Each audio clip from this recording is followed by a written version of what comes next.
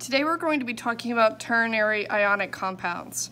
And the ternary in ternary ionic compounds means that I'm going to have 3 or more elements present inside of my ionic compound. And what this means is that I'm going to have one of my ions be a polyatomic ion. Poly in this case means many, so polyatomic ions are going to be ions that contain many different atoms, generally 2, but there are some polyatomic ions that contain 3 different elements. So generally what polyatomic ions are they are going to be our group of nonmetals that are going to form ionic compounds as a single unit. So inside of our star reference chart, we have a list of polyatomic ions. And if we look at all of our polyatomic ions in general, they are going to be a group of nonmetals, and they are going to have a singular charge. Also, what you may have noticed on my polyatomic ion sheet is that they typically end in either ate or ite, meaning that their suffix or their ending is ate or ite. So you can see carbonate, chlorate, chlorite. You'll also notice sometimes that they don't follow this rule, but those are going to be very easy to figure out which ones are not going to follow that rule. So the 2 that are most common are going to be ammonium and cyanide. And since those are really the ones that you're going to see a lot of that don't follow this general rule, they're going to be easier to recognize and figure out what's happening. So with my polyatomic ions, I have a specific example here, and this specific example is phosphate. So phosphate has 1 phosphorus and 4 oxygens bonded together. Now they are going to form something similar to a ride or die group. They are going to stick together no matter what, and no matter what, they will always have this many of each atom, and they will have this charge together, which makes them easy to actually figure out the charges and subscripts because they're going to stay together. Now with phosphate, since we have a subscript here already, we need to be mindful of that when we are forming compounds and using polyatomics inside of those compounds.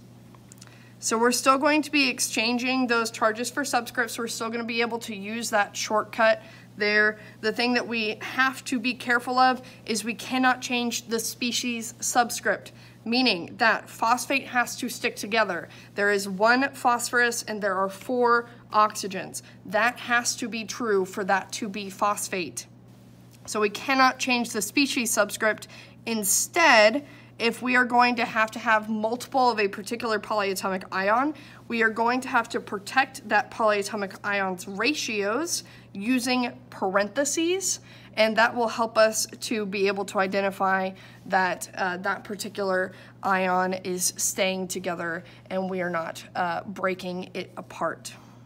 So an example here is going to be sodium phosphate. I think that ternary ionics are one of the easiest things to name and to go from formula to name because of those polyatomic ions. They're actually incredibly helpful. So sodium, because it is on the periodic table, I have to go to the periodic table. I have to find sodium. I have to figure out what column it's in, and then I have to figure out its charge from there. So sodium is in column 1, which means it has 1 valence electron, which means it's going to give up that 1 valence electron rather than fight to try to steal 7 to get to a full octet. On the other hand, phosphate, I don't have to do any of that kind of mental gymnastics. I don't have to think about it. All I have to do is flip inside of my periodic table. I have to find phosphate, and that's it. I always know that phosphate is always going to be this. No thinking involved, just write down who phosphate is and who sodium is. Now here I have sodium, again with that +1 charge, and then phosphate, we found that inside of our periodic table on that polyatomic ion list, and phosphate is going to be PO4 3-. Now when I exchange charges for subscripts, I am going to give that 1 from sodium to phosphate. We do not write 1s. The presence of PO4 is in itself a denotation that there is at least 1 phosphate. Since they function as a singular unit, they do not need that 1. They are implied whereas the phosphate's charge of 3 will become sodium subscript of 3. Now we have, this is an example where I do not need parentheses, where I have just a singular phosphate that is necessary, but I am going to go ahead and show you what it would look like if I did need multiple phosphates. So we're going to go ahead and we're going to find beryllium. Beryllium is going to be on the periodic table. It is in column 2, which means that I'm going to have 2 valence electrons, which means I'm going to give away those 2 valence electrons rather than steal 6 to complete my octet. Since I'm giving away 2 valence electrons, my charge will be positive 2. Now phosphate, again, is going to stay the same. I don't have to think about it. I know who phosphate is. I just have to write phosphate down. Now this time, my charge from beryllium is more than 1, which means I have to have more than 1 phosphate. So when I do that, I will write it in parentheses like this. If I did not have these parentheses, it would look like I had either 42 phosphate or 42 oxygens and 1 phosphorus, or some other mix-up where I'm not actually denoting that I have only 1 phosphate present, because phosphate forms as a singular compound, so I have to denote that this bubble, this phosphate, functions as a singular thing.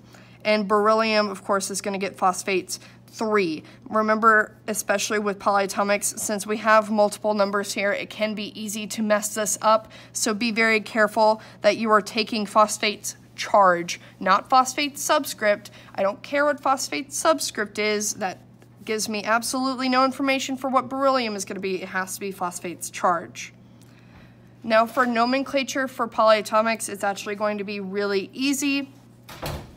Both my cation and my anion get to keep their name. Phosphate is already this ion's anion name, so I do not need to change it. And so all I get to do is just find my cation. If it's a transition metal cation, then I will figure out its oxidative state and I'll add that information in, and then I will just find my polyatomic and just state it as it is.